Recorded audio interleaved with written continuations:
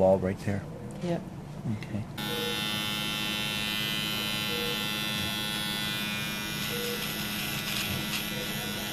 She's been complaining of a headache for a couple of days. And why does she have the shunt in place already? Why does she have the shunt? That took a tumor out of her head. Okay, she had an astrocytoma. Okay. She became altered today? Yeah. She was unresponsive to you? This Okay. morning, yeah. Yeah, so on the CT scan, it's like she has major hydrocephalus going on in there. So they're going to tap the shunt, and the neurosurgery doc here is going to be doing that. Are you okay, Mama? I can hold her head if it's bothering Dana, you. why don't you do that? Just because I don't want Mom to be in the position of having to... Yeah, I'm a little shaky. I don't think. Yeah, no. You can just sit right here and talk to her, and she can probably hear you.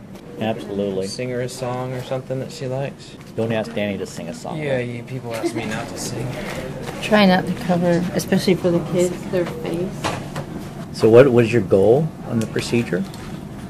Right now, our goal is to see if we can get any fluid to come out from the shunt itself, to see if the proximal portion of the catheter is working. So when you put a needle in here and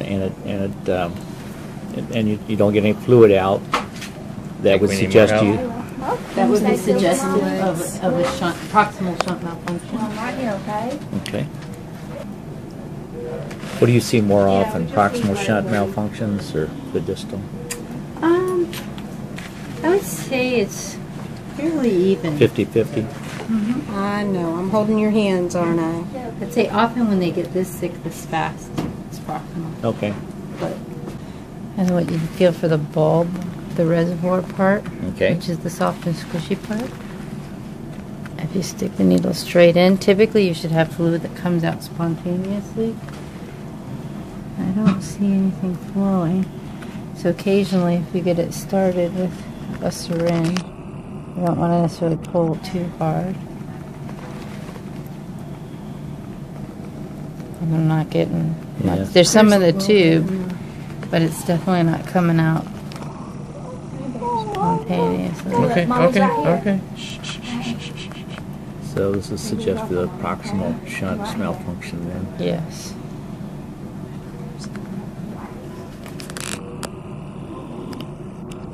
And right now I'm just going to see if I can get a little bit just to send for What would be your advice culture. to emergency docs who are operating in a small ED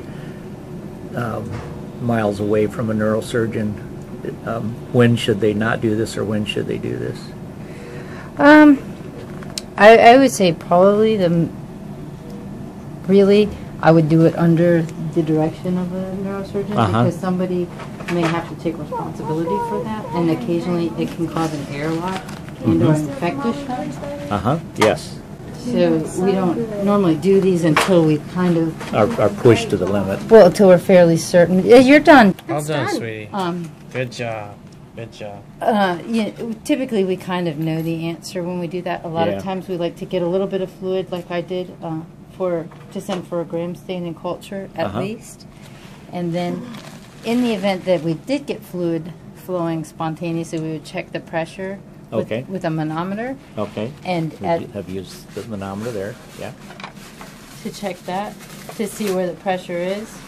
And then we also would check for what's called distal runoff, which was kind of hard to do with as little fluid as we had there, especially because we had to aspirate it. So would you purposely drain some fluid if it was draining out? If it would come out and it looked like she had hydrocephalus, yes, you can do that to temporize it. To temporize, right. Okay. In her case, I got very little to come. Right. So the next step with her is to the operating room. Either that or you can also do a ventriculostomy or an EVD. Okay. Which may be what happens tonight. Okay. So right now she doesn't wake up. She moves around, does some perp. She responds to pain. She'll complain a little bit, They but were sticking her with needles earlier, and she just didn't move at all. It's like she didn't feel it. Yeah. Yeah, when they put the IV in, she didn't respond to that. So yeah, so we have some concerns, that like you and I talked, we might have to take control of her airway or something like that if we have to. So. No, leave that on. So she got a little disconjugate gaze. Okay, there's that. So the pupils are equal So and hard. reactive. Earlier when I came in, her left eye was pointing over towards the left, Mm-hmm. and her right eye was straight ahead. So So it's really dysfunction. yeah.